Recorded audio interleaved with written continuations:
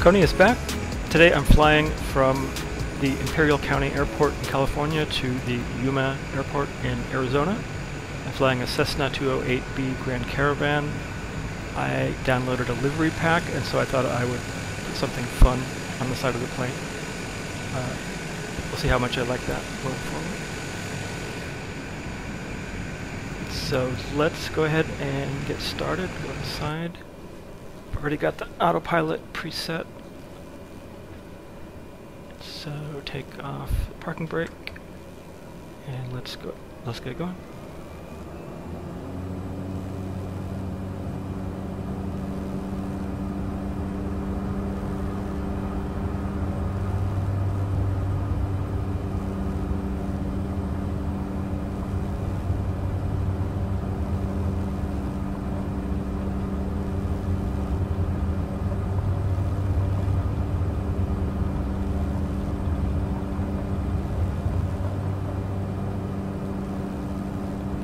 Make a little bit of a course correction and gain some altitude.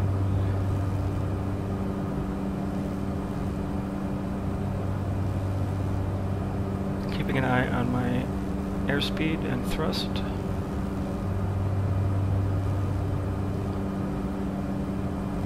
Alright, flaps up.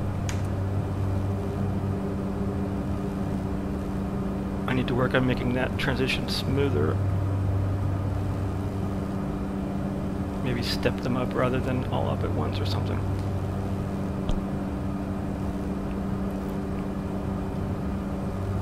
Alright, so Mexicali approach KH275 is type Cessna Caravan 1 miles east of Kilo India Papa Lima. Request flight following. Okay, so that should have us on the right path. And now I'm going to make sure nav is on. Engage autopilot. Let off the stick and let the plane take over. Altimeter 29.84. Copy KH275. I've set a flight level of 3,200 feet, although I haven't set flight level change yet, so let me go ahead and do that.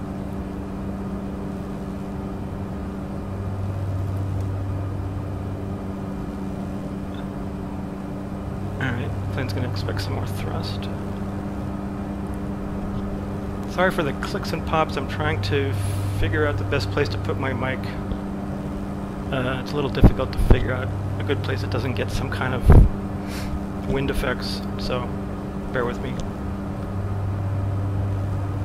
Alright, so as soon as we get to altitude and level off, I'll go outside and look around.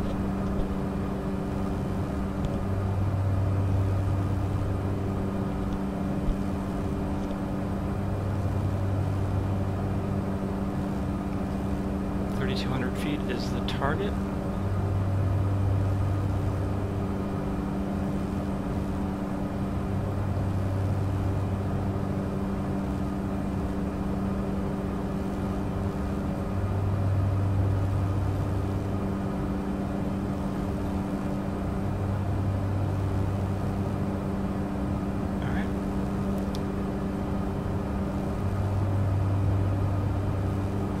About to switch to altitude hold mode. Looks like the thrust is going. Maybe need to drop that a bit.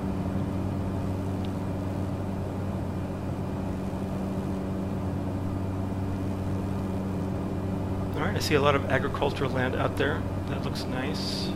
It's kind of hazy. Maybe some clouds off in the distance, all artificial, of course. But autopilot has taken over, so I'm going to reset my view here and head outside, look around a little bit. Looks very flat, at least in the local area.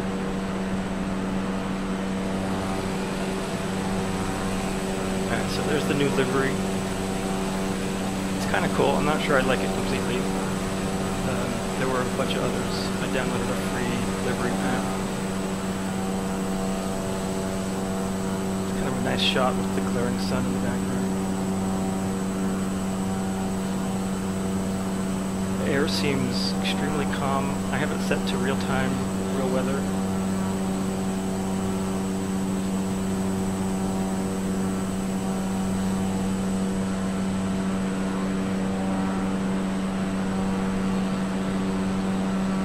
That's kind of a cool shot. Okay, I have to remember which way to go on the stick when I'm going to turn.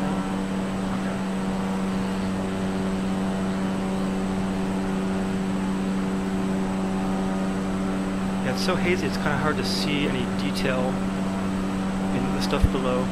We'll probably get to a point where we can start to see some of it. Let me look down and see what I can find.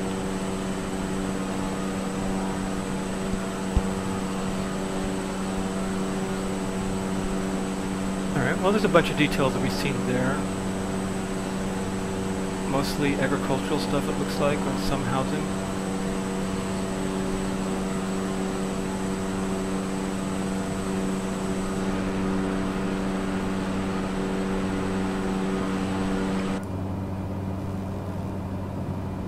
A little quieter inside. Let me look around a bit from here.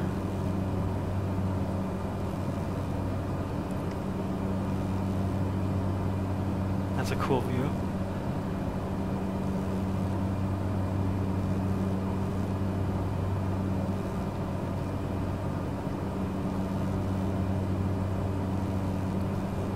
Looks like there's no way to open this side window here.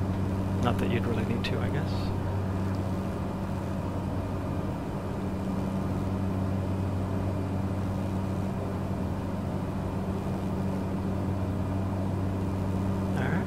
A little better at smooth Xbox controller action there. That looked pretty nice. It would be nice if you could actually get up and walk around inside. You can't really do that. I'm going to go outside to the drone. Okay, so what you can do with the drone though is you can actually go inside the body of the plane and look at it. Yeah, so here we are inside. Now the drone's independent of the plane. I mean, they're actually fixed, but it's sort of elastic, so that's why it's moving around so much. You can't really just sit in one place. Boy, this mic is driving me crazy. Okay. But in this view, you can actually see the pilot, co-pilot sitting flying the plane, which you don't normally get to see.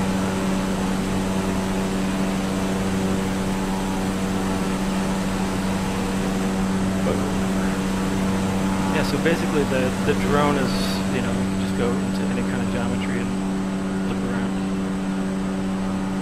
Makes for some nice views because you lose all the instruments on the screen, so you just get a nice clean view. I wish there was a way to get rid of the airport tag, you know, temporarily. I don't know how to do that. So as far as this livery, what it's all about. I see a name over here. Nature Air, okay. Well, that's cute. A bunch of animals. Very kid-friendly. That's right, sugar go up, okay. Alright, well that's more interesting than just the default livery.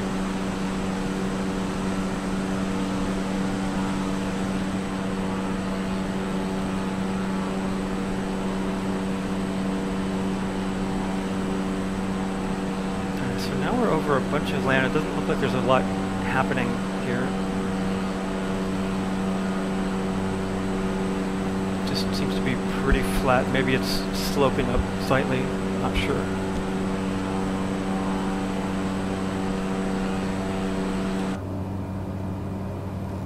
Alright, so that was the drone, but I'm going to actually go outside. I wanted to look back and look down. We left all that agricultural land and now we're in kind of undeveloped territory. Well, we've been in this area a couple of times but don't really know it.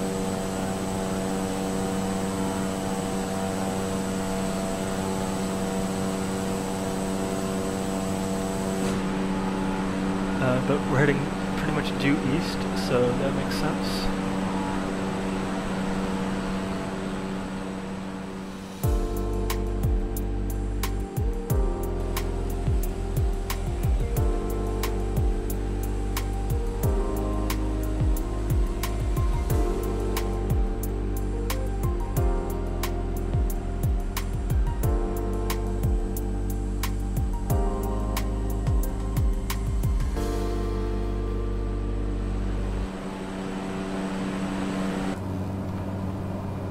I'm thinking about making a couple of kind of videos, maybe one that would be a layman's primer on using the autopilot.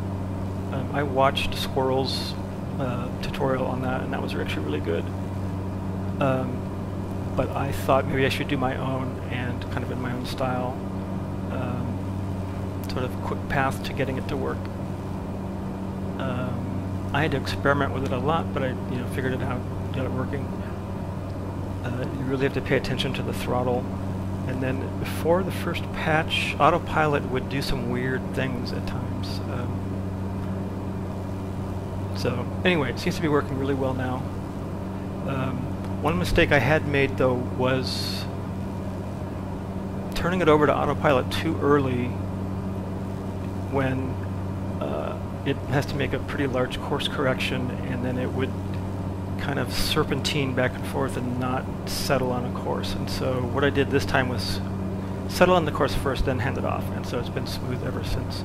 So like I said, a tutorial video. The other one maybe would be a video showing, my last dozen or so takeoffs, maybe another one showing landings, way to see how I'm improving flight to flight. I'm not flying much outside of making these videos. Occasionally I'll go off and do something, but trying to focus my learning on these recorded sessions, hoping I can help other people in some way by talking about it and showing what I'm doing. I'm going to stick with the 208B for a while, but then I'll go up to a bigger plane. I want to step up as I get more comfortable. I was doing a 172 for a while, and I felt like I kind of outgrew it. Wanted something a little faster. I love this plane, the Grand Caravan. It's fast, it's stable. Just seems to be a very nice, solid plane. It feels a little bloated inside, I guess, but it's meant to take passengers, I guess. So, what are you going to do?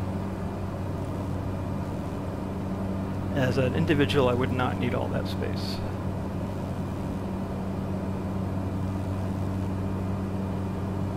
Even the name Grand Caravan sounds like a, people carrier minivan or something. Alright, well, our instruments look good. 135 knots is fine. 3,200 feet on course. One thing I started paying attention to is these the engine telemetry, because I noticed that I was maxing out the engine. I still have engine stress turned off. I keep forgetting to turn it back on, but that'll become important once I've got that turned on, because it becomes possible, I guess, to fry the engine. There are a lot of buttons here that I haven't actually used much yet that are functional. It might be nice to start learning a little bit more. I did discover the dash illumination is all down here, and turning off the planes over here, the cabin lights and the flying lights are out here. But there's a bunch of stuff I don't know. This inertial separator, I have no idea what that is. I guess I should Google for it. Yuma approach. Okay, so we're getting close. We're soon going to have the landing pattern. I'm going to set a target of 2,100 feet. Guessing at what the height of the landing pattern is going to be. And then let's turn on flight level change and let it drop down.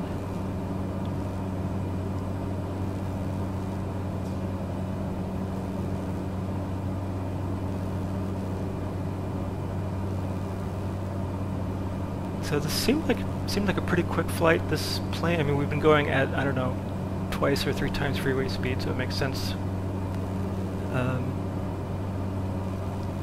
I think if I was a pilot and I found one of these for sale, I might consider buying it, but I have no intention of becoming an actual pilot.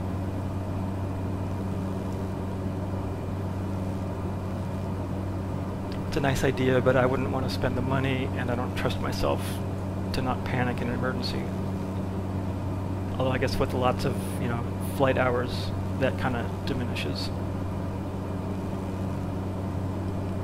At some point I do want to turn on things like random damage or random failures and stuff, but that's going to wait until I feel really confident that I've mastered flying, and then I'll feel comfortable enough to you know, have the engine go out and then just figure out what I have to do to get down safely, that kind of thing, or restart it. I mean, if I was to flick this switch here, everything would just completely shut off. It'd probably ruin the engine because it wouldn't go through its normal cool down cycle. So you definitely don't want to do that.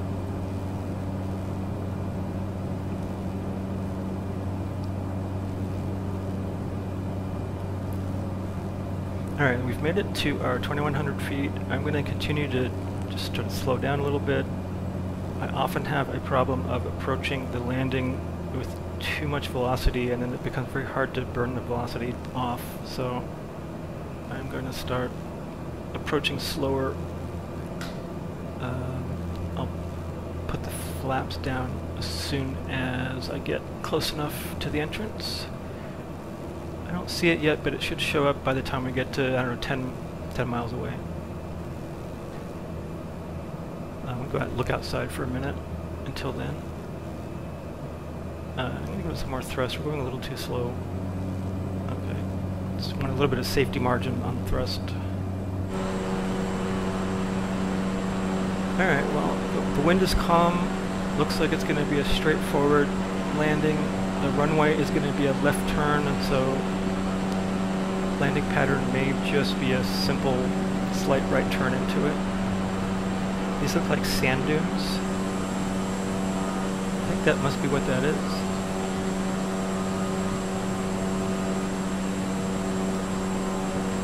It's hard to tell if the game is adding any three-dimensionality to those, or if it's just a photograph. Don't really see much parallax happening.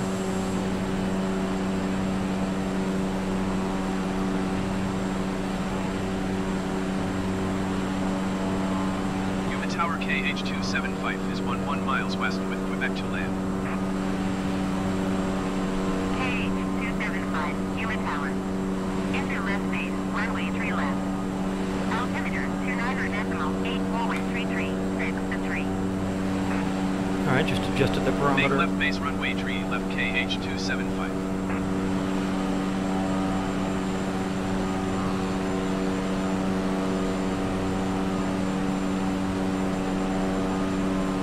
Okay, it's a little hard to judge the pattern, but I think it is a right turn into it.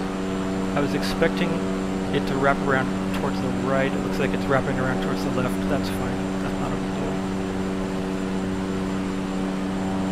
Let's look down and see what this stuff looks like.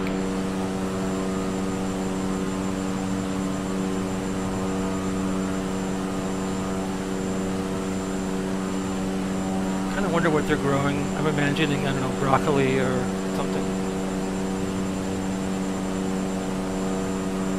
Maybe herbs, cilantro. I don't know.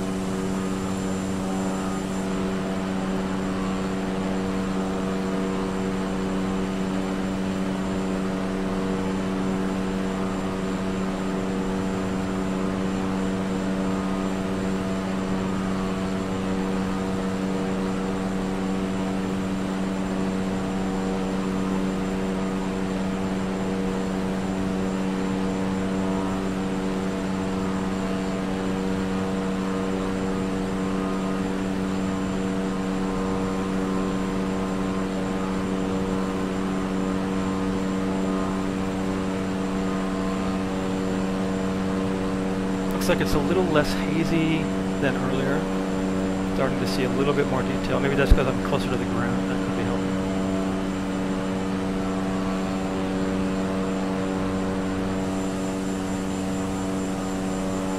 lot of this just looks like satellite photo and not actual 3D objects. KH-275, clear to land runway 3 left. With 336 for 3. Alright, the pattern actually wraps around differently than I was expecting, but that's just fine.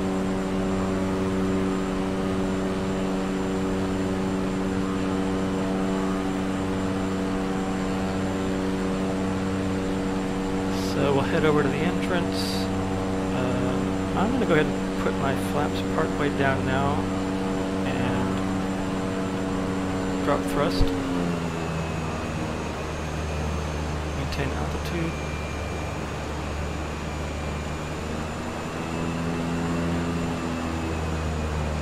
What I had been doing before in that situation was using the elevators to account for the flap change, but I realized, you know, this time that actually it's thrust that would make the difference, and so I can use that to just maintain, you know, the same altitude I was having. So I think as long as we're maybe below 80, it's going to say that we're not going too fast.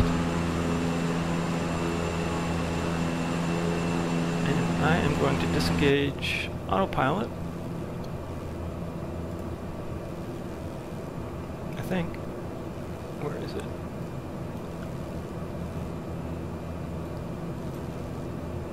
There it is, okay. Alright. And fly the rest of the way inside. It's a little hard to see. Oops, okay, I need to use the look to the right. Alright, I think I'm too high. But it's probably okay because we're going pretty slow, and so I can afford to get some speed out of the altitude burn-off. Just sort of guessing where the entrance is. I'm not sure if this is exactly the right way to go. I might have passed it. Yeah, I think I passed it. Or maybe I'm just actually right on target. Okay. I would apologize to my passengers if I had any after that. I'm going to drop the flaps the rest of the way. Alright, that ought to slow us down a bit. Looks like it wants us to go under 85. So we will just watch the airspeed. I really would like to make the landings a lot smoother. I feel like I'm bouncing around a lot, but you know, that'll come with practice. The takeoffs have gotten a lot smoother. I really think it just takes, you know, hours upon hours upon hours of practice, and it becomes natural. And you instinctively know how to deal with things that come up that you weren't expecting. And the feeling of moving the plane around, and you know, the amount you need to move the stick and things, that kind of becomes natural after a while. Alright, I need to slow her down more because we're going to have another turn up here where the speed limit is lower. Okay, so I think we need to go below 80 now. Don't want to drop the engine too low, but this ought to work, I think.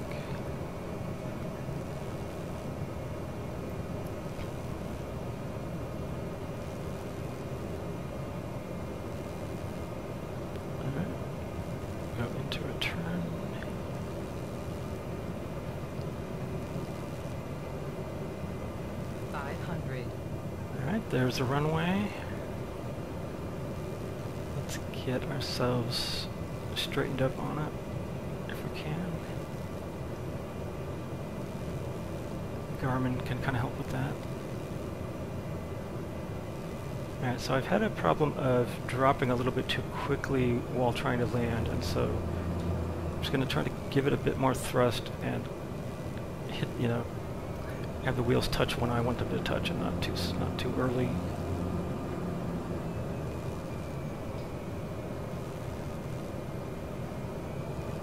Try not to go below that white line and maintain lift on the wings. Alright, so here we are approaching the runway, and so I should be able to pull up and just try to float for a while. And then we're going to get a complaint about stalling, probably. Oh, there we go. Alright, we had a nice non-bumpy landing. That was nice. Alright, so we have landed. Let's find the way off the runway. KH-275 exit runway when able. Alright, we will do that. Wonder if there's anybody behind me. It's not convenient to look right now. I do see a guide up here though, so I think it's going to guide us off the runway. A lot of times I fly somewhere and then I'm kind of left in the dark. Although this looks like one measly little arrow stuck in the ground or something. Or I don't know what that is. Oh, I see. Okay, that's making sense. So... KH-275, turn next taxiway. Turn next taxiway. Okay.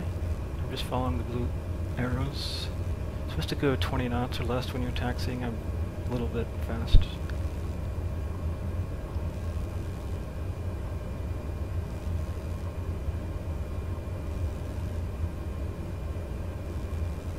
Go outside for a minute.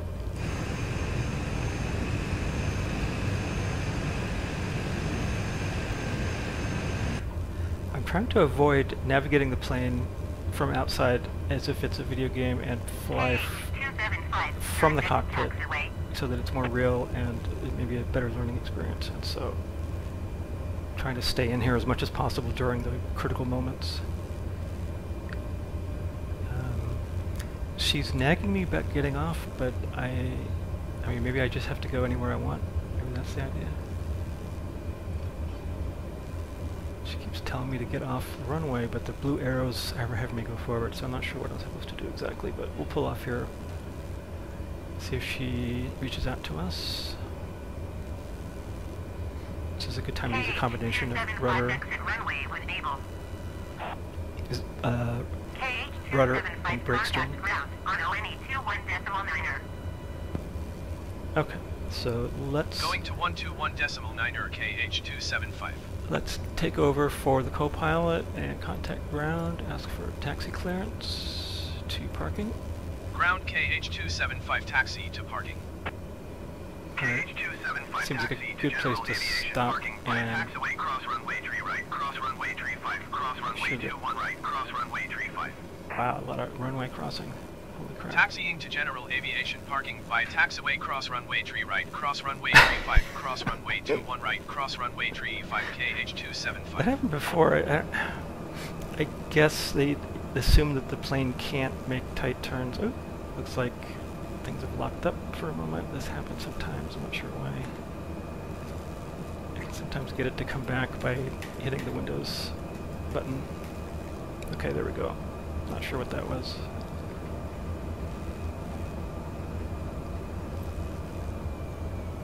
Alright, well, taxi speed limit be damned because I want to get off. I want to get to parking. I have a lot of crossing of runways to be doing, apparently.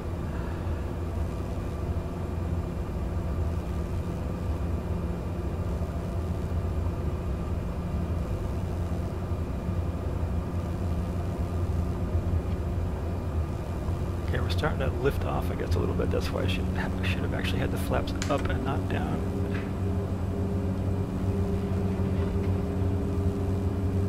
One of those things I forget to do.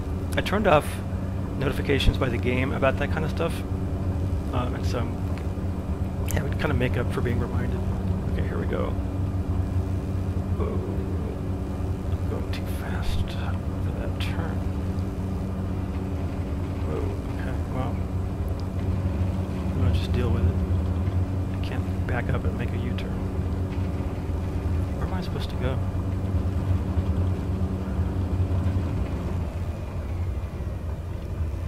Well, at least everything's flat. I don't think I'm going to hurt anything, but it's starting to feel a little ridiculous.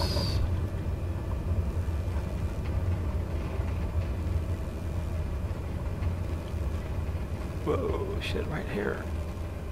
Ah, okay.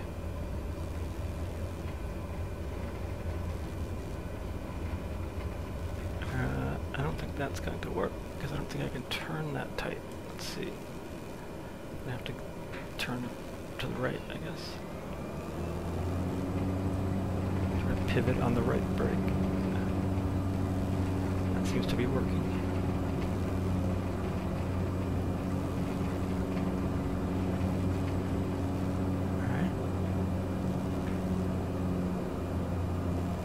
A couple of guys waiting for me to park. Make them happy in a second. Alright, and I'm learning why you want to keep the speed down while taxiing. Planes are not cars. Ground Empire Air 7802 requesting pushback. Empire Air 7802 Alright, pushback we are request parked. accepted. Let me set the parking brake. Let me shut off the engine.